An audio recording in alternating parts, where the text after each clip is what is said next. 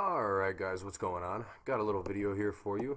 This is a package video for your PlayStation 3 running custom firmware. This is for CEX based custom firmwares. This is the classic IrisMAN 482 for your PlayStation 3 running custom firmware. Basically what this is this just another game backup manager for your PlayStation 3 backups or PS2 backups and PSP backups because it's been updated because of the Cobra box. You can run PSP and PS2 ISOs on non-backwards compatible PS3s, and I'll be getting into later details with that with further videos coming out. But for the most part, I'm just going to show you how to install this file. So first, what you're going to do is just plug in a USB, and I have that right here, and just take that file and copy it to the root of the USB drive. So I'm just going to take that, copy it on over. So allow that to copy over like so. And then once you've let that copy and you got your file over in your USB, it'll show up before I lose my damn mind. There we go. Then we can go and swap over to the PlayStation 3. Okay, so here we are at the PS3, and what you're going to do is you're going to scroll up to your package manager and open that up like I've done here, and you're just going to select install package files. Now before you do this, just pop your USB into your PS3.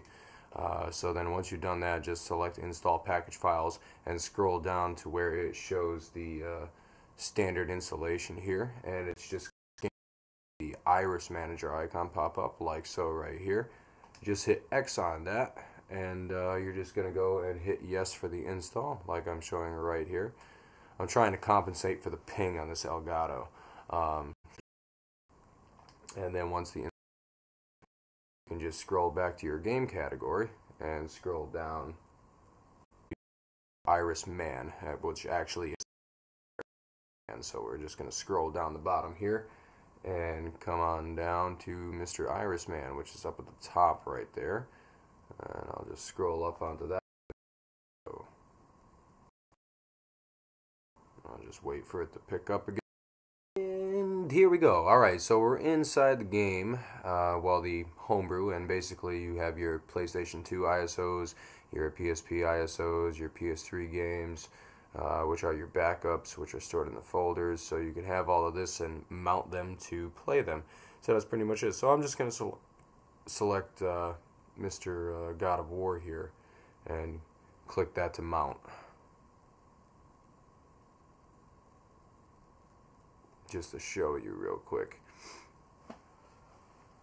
And what it should do, it'll bring you back to your XMB like so, and I'm just going to scroll up to my disk section, and you'll see that it says God of War 3. So IrisMAN has worked and mounted the game as we need it to be mounted. So that's pretty much it. So rate, comment, and subscribe, guys. I'll talk to you guys later